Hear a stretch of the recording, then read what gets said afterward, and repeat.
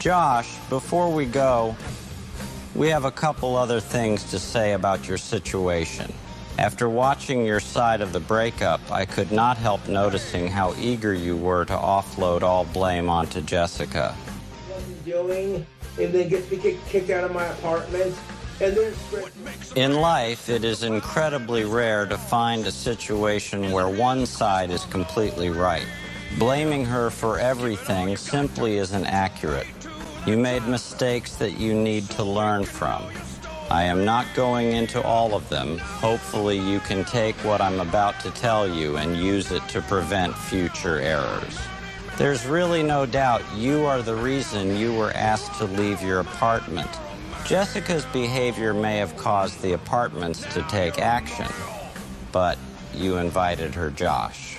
And before you try to offer any excuses, watch this video from before she arrived. Note her proclivity for deafening abuse. You're telling me to hush. I didn't even do anything. I'm washing my face off.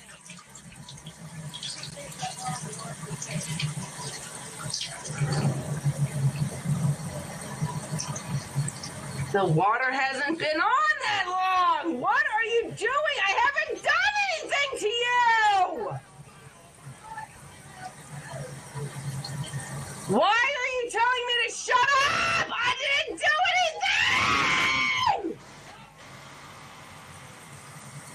Why are you telling me to stop? I didn't fucking do anything!